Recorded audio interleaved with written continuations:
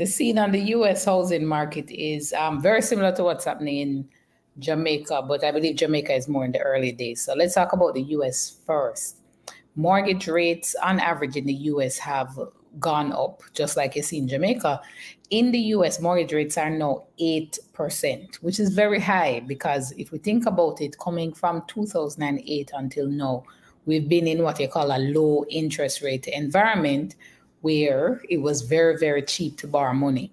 So coming out of the pandemic, interest rates started going up very, very quickly from last year, even into this year a bit. And because of that, we're seeing now mortgage rates being higher. The effect of that on US housing prices is that it's become way more unaffordable for a lot of persons, especially first-time home buyers. They can't really afford a house. And so there's this new thing coming up that, a generation maybe end up being lost because you're going to have so many people who are now just entering the workforce, ready to start a family, and they can't afford to buy a house because it's just so expensive. So the situation we're seeing in the US is unique because what's happening now, the home builders, which we call developers that are building the houses, they're saying, hey, we're building all these houses. Affordability is becoming an issue. So it's impacting sales. Not as many transactions are going on. So the home builders step in and say, you know what, we are going to do our part to increase affordability. And so they've been helping the home buyers by providing what we call somewhat like a discount. They're providing a rebate to the home buyers to make the housing prices a little bit more affordable. People, and you see in the comments, people talking about crash and all that could be happening. The impact from the home buyers isn't going to be that aggressive to cause a crash in and of itself. But what we're definitely seeing is that the transactions are slowing down. A lot of open houses are there and people are just coming just to see. So the demand is there, but there are no transactions. The ripple-on effect can be that, could something like this be coming to Jamaica? Because in Jamaica, we're having the same thing. Very high interest rates on mortgages. We're seeing some banks at 9, 10% for mortgage rates now. I mean, I look this morning and I say 9.75, 10 point something for mortgages. So when you think about what that translates into for your monthly mortgage purchase, it can be a lot. It can be a lot of money. And so affordability could become an issue here as well in terms of that monthly payment. And will we see something similar in Jamaica where the developers, the builders, are helping to make prices more affordable by offering discounts or rebates? Maybe, maybe not. We'll see. It's very unique so far. It's an interesting concept coming out of the US. So wait and see. I don't think we're getting a market crash in the US. Why? Because supply is limited. Still, there are not that many houses being built to create that crash. So we're not likely to see a big crash, as a lot of people are saying in the comments. In Jamaica, we could ask, could we see a crash there? Probably not as well, based on the same issue. The supply is building, but it's not at a stage yet where we may see a bubble, as they call it, which is what would create the burst. So I just wanted to point that out. Interesting times in the US market. All right, Keisha, so there's a question here from Sean that says, is the Fed considering another interest hike? Yeah, well, definitely what we're seeing in the Fed minutes and from a lot of the Fed speakers, they are what they call data driven.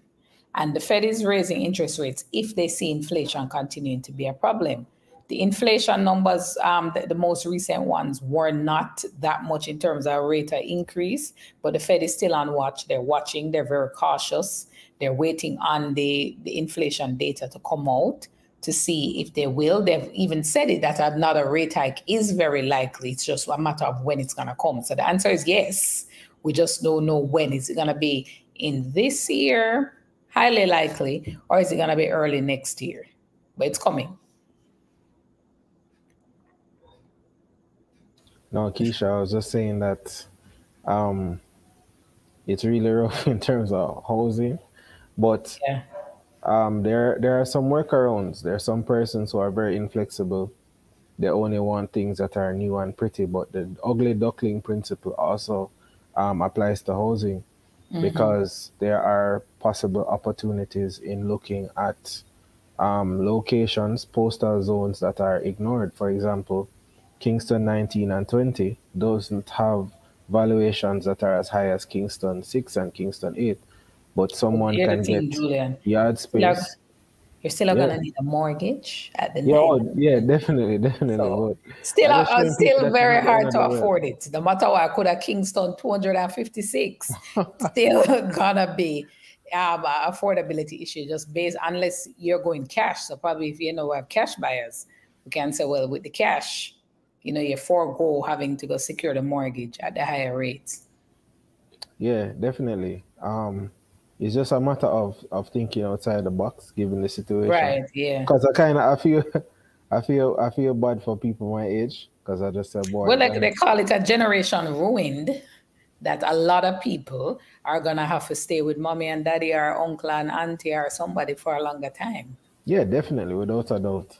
Yeah. What I was thinking of too is there, where appropriate, there might be persons who might know an architect, they might know somebody who knows how to build houses, and they might be able to buy a parcel of land and build, and that might work out better than trying to hope that the market crashes, for argument's sake. Yeah.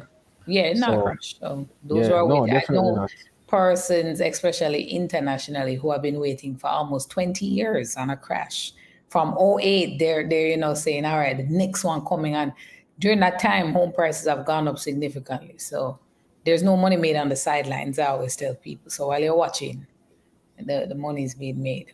Right. And one feature of the financial crisis of 2008 is the fact that building inventory slowed down significantly. So a lot of home builders actually came out of the market. So the building that would have occurred in the 70s, 80s, and 90s, leading up to the mid 2000s, essentially slowed down drastically after the crisis, which is feeding into what we're seeing in the US market, where it pertains to the shortage of supply. And it's a similar issue in Jamaica as it relates to the shortage of supply. For many years, interest rates were super high, especially coming out of the FinSac era, and it wouldn't have been as feasible to build at scale as it would have been in prior periods. And we are still feeling the effects of that shortage in terms of building inventory. So we're seeing the inventory come out. We're seeing the new developments, all the apartments that are coming out, but it's nowhere near the supply. So we're seeing that catch up effect. Well, But and you can't even dig deeper supplying what price brackets, right? Because yeah, I not was about everybody to say can, that. as they say, Yeah. afford a million of what they say, 30 million fair house up a Stony. Not anymore. More like 100 million fair Yeah, house up yeah, a yeah. Stony. So not everyone can afford in those price brackets, which That's true. creates a Very deeper much. affordability issue. Yeah.